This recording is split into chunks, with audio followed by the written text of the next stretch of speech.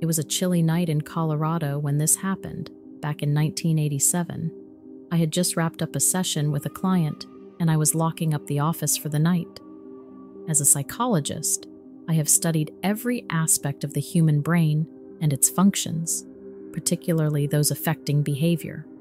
My particular specialty is in developmental psychology, which allows me to see a wide range of patients from infants to adults. In all my years of training and research, I have never seen anything so unreal, so disturbing as what was waiting for me in the alleyway that night. My keys clanged loudly in the stillness of the night. I remember there was a strange mist rolling in and the moon was shining down.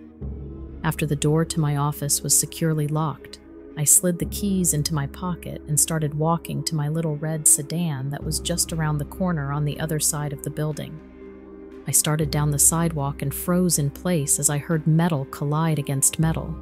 For some reason, I'm not honestly sure why, perhaps propelled by my own foolish curiosity.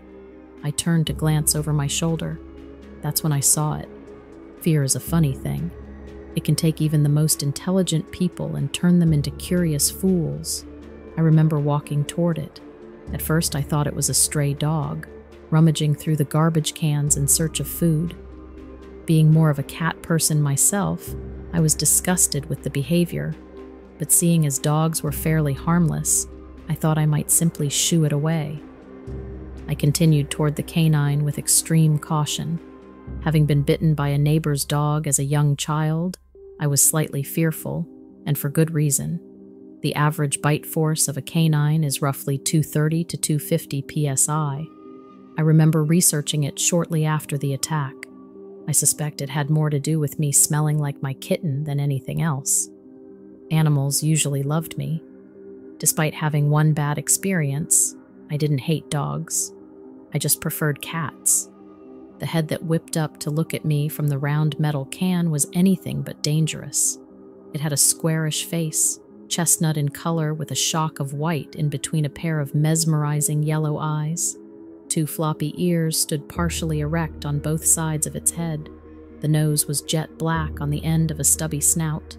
A dash of pink had been rubbed across the front of his muzzle, along with a sprinkling of grayish-black spots that appeared to have been almost painted on the white portion of its short fur. I've never been very good at identifying dog breeds, but I knew of a few, and this one was definitely a pit bull. It appeared so similar to the one that had bitten me as a child. I could never forget that face. I stepped forward a bit and was now much closer to it, maybe a good 7 feet away when suddenly the dog tipped itself upright onto its back legs, and I saw a human torso on its upper body, presumably male, given the chest hair and build. He was tall, maybe 8 or 9 feet high. The muscles and rib cage were well defined, and I found my own brain bumbling for a logical explanation to the existence of such a beast. When my mind couldn't figure it out, I simply screamed. I didn't mean to be so loud. The scream itself must have echoed for miles. The creature let out a loud howl. It was an awful sound, sort of like a human dying a brutal death mixed with some sort of pit bull vocal cords. I thought I was going to die. It was logical to assume an impending attack was inevitable. As I ran in fright, I stumbled over my feet. My hands caught the brunt of my weight, and I felt my skin along the underside of my hands as it slid across the rough ground in between the buildings. The creature slowly approached me, well balanced, on his hind legs. It was the strangest sight I had ever seen. From the midsection down, the human torso became that of a dog again. Genetically, the whole makeup was wrong. It forced me to question everything I had been taught in school. As its massive head drew nearer to mine, I squeezed my eyes shut, preparing for the worst. My muscles tensed all throughout my body.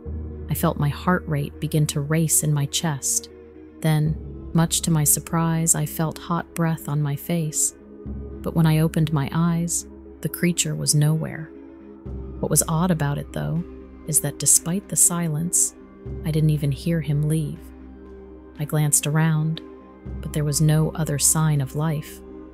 For a few moments, I attempted to wrap my brain around the experience. Logically, I couldn't formulate a conclusion. I started to wonder if I had imagined the whole thing, but without allowing myself to think too much, I then pushed myself up to my feet and ran as fast as I could to my vehicle, which was a bit of a feat to pull off in high heels. I was lucky neither of them broke off as I rushed to the car. How could I possibly be certain the creature wouldn't come back for me for dinner later? Anyway, I wasn't sticking around to find out. I pulled shut the door and locked it securely. Then I jammed my keys into the ignition, flipped the car in reverse, and shot out of the parking lot. I never looked back.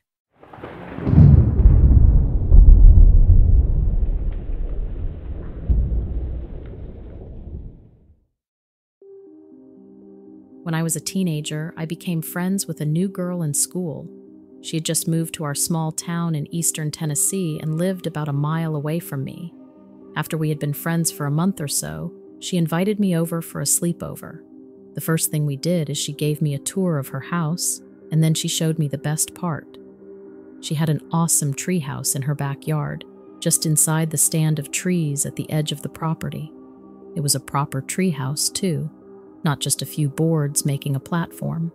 It was about 15 feet off the ground, accessible only by a rope ladder. It had 4 walls and a roof and these little windows. It was just tall enough for us to stand up straight. There were a couple of camping chairs in there and a lantern, but that was it. Of course, we slept out there that night. We brought our sleeping bags and some snacks up into the treehouse and told scary stories and gossiped about boys in school. It was like something from a movie, and I loved it. I felt super cool. Over the next year, we slept out there at least once a month unless it was too cold or raining too hard. We fixed it up a little more, adding posters and a little carpet. It was our private hideout. Almost a year later, I came over for our regular sleepover, and we got ready to head to the treehouse. But her dad stopped us. He tried to talk us into sleeping in the house, but we had our hearts set on the treehouse. He argued with us for a while before he told us what the problem was. There was word in the neighborhood of some wild animal on the loose. At first, everyone thought it was just an animal messing around in the garbage cans and with the stuff in the yard. Then a neighbor found a dead fox in his yard, gored to death. They had been hearing some howling for the last week, so they thought it might be a coyote or wolf. Her dad didn't want us sleeping outside until they caught it, or knew for sure that it was gone. We tried arguing that we would be way off the ground and we'd be fine, but he wouldn't budge. We went back to her room, sulking. Of course, we waited until her parents were asleep and snuck out anyway.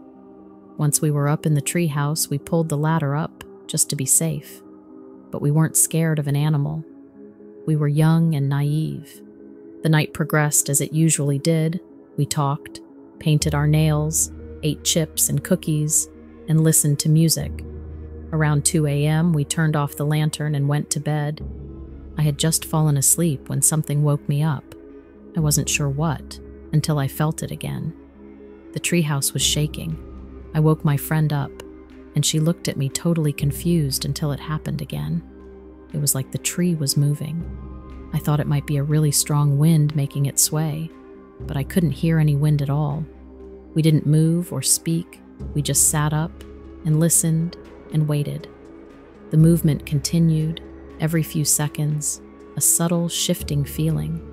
I had a terrible thought that it felt like someone was climbing our tree. My mind went to a psycho murderer first, having already forgotten about the animal on the loose. I was so sure that no animal big enough to hurt us could get up into the tree. And then we started hearing sounds, little rustling sounds, like something moving in the leaves around us. The worst sound was the screeching sound, like nails on a chalkboard. It sounded vaguely like the noise the branches made on the outer walls during a strong wind, but it was much worse. We clutched each other, scared to death. The 3 little windows had makeshift shutters to keep the rain out, and luckily we had shut those just before we went to bed. In the past, we had woken up to birds and squirrels in the treehouse more than once and had learned our lesson, but that meant it was almost pitch black inside, without the lantern or flashlights lit. There was just the faintest moonlight coming in through the gaps in the shutters. After several long minutes, we started whispering to each other. We had no idea what to do. We weren't sure who or what might be in the tree, and we didn't want to open the door or windows to look, but we were basically sitting ducks inside. Eventually, the sounds and shaking stopped. It had been silent and still for maybe 10 minutes when we made a plan to leave the treehouse and sneak back into the house. It wasn't fun anymore. We were way too creeped out to ever fall back asleep out there. We gathered up our stuff and tried not to make any noise. Then, before we opened the trap door and dropped the ladder, I talked my friend into opening a window to look out. I wasn't sure what it would accomplish, but it seemed like a better idea than blundering into the darkness. She turned on a flashlight, and we stood on either side of the window. At the count of 3, she unlatched it, opened it wide. We both screamed bloody murder. We were face to face with a monster. It was silently clinging to the branches next to the treehouse. It felt as if it was lying in wait. It was big and dark. The long limbs were wrapped around the tree, and its sharp talons dug into the bark. At first glance, it might have been easy to mistake it for a wolf, but it definitely wasn't. The face and snout were similar, but the body looked human, but hairy. And then there were the eyes. They were staring at us in a way that we knew it understood our thoughts and sensed our fear. We slammed the window, locked it, and cowered on the floor, screaming, until we heard her dad calling for us. He coaxed us down and out of the treehouse, half mad we didn't listen and half terrified that we were in such danger. We tried explaining the thing we'd seen in the tree, saying it was almost the body of a human, but he acted like he thought we were exaggerating some normal animal, thinking it had been the one on the prowl, and that we had just been groggy and out of it. Anyway, the animal sightings stopped a few weeks later, but we never slept in the treehouse again.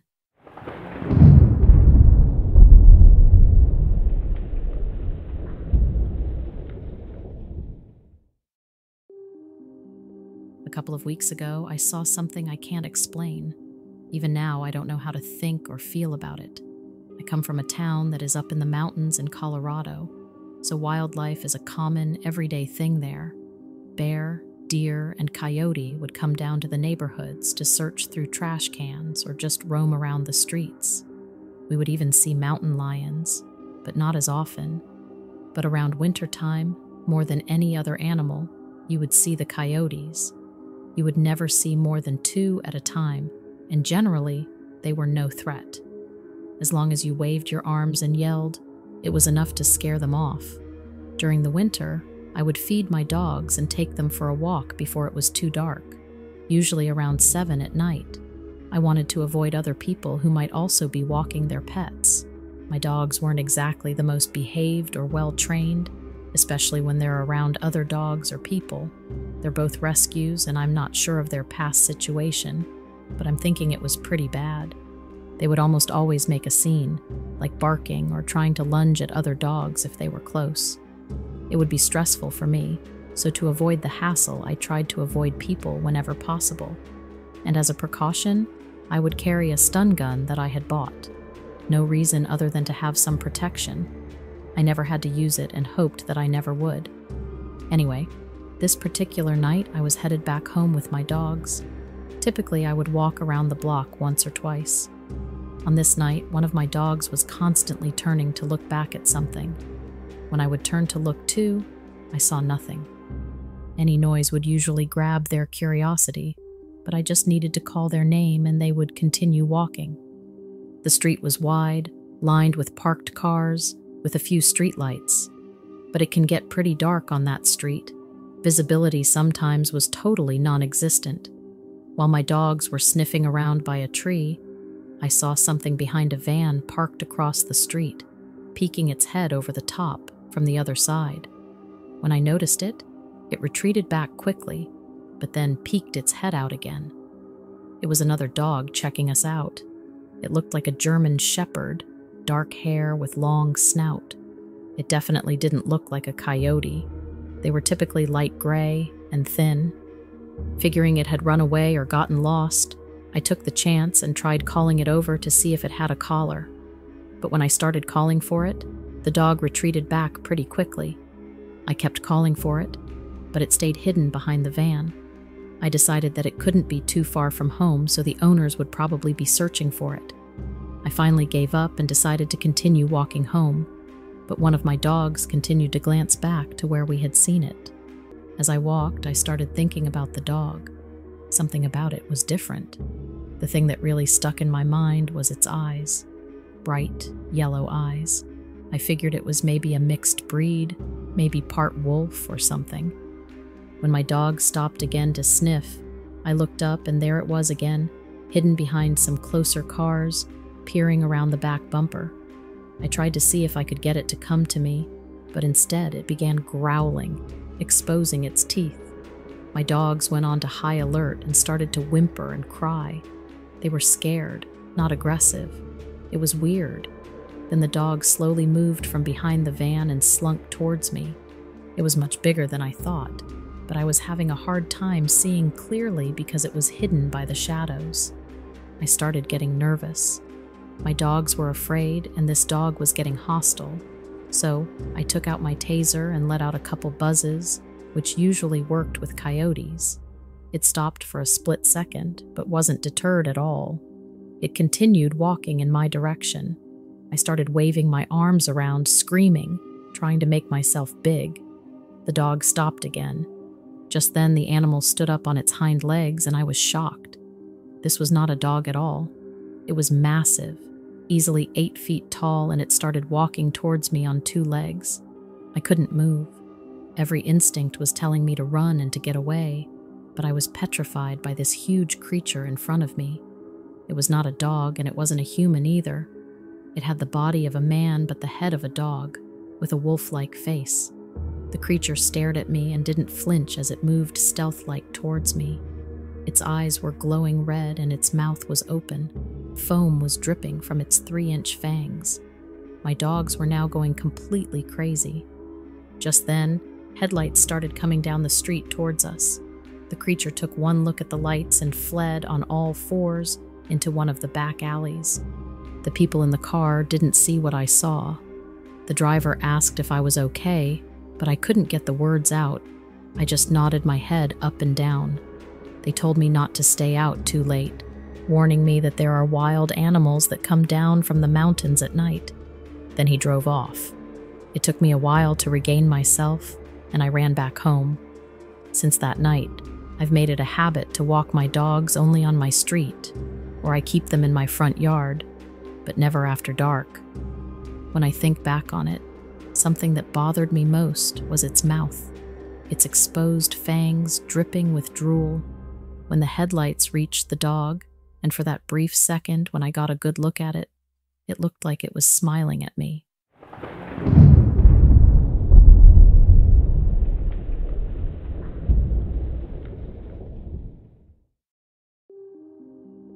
I'm a beekeeper from central Michigan. Been doing it for about 20 years now, mostly as a hobby, but I do sell some honey at local markets too. Never thought I'd have a story like this to tell. It was early March, and still cold in these parts. I was checking on my hives after winter. I keep them on the edge of my property, near some woods.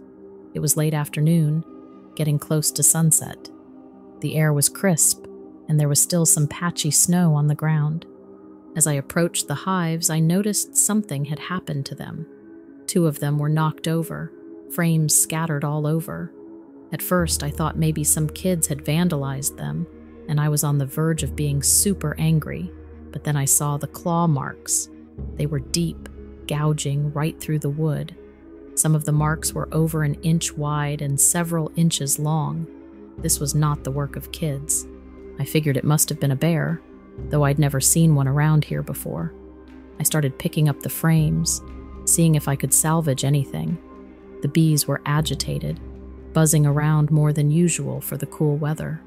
That's when I heard this weird noise from the woods, sort of a mix between a whine and a cough. I looked up and saw this thing. It was hunched over by a tree, maybe 50 feet away, big as a horse but shaped all wrong. It didn't match anything I knew of. It had this long snout, kind of like a German shepherd, but the body was more like a person's. It was covered in fur, looked mangy and patchy.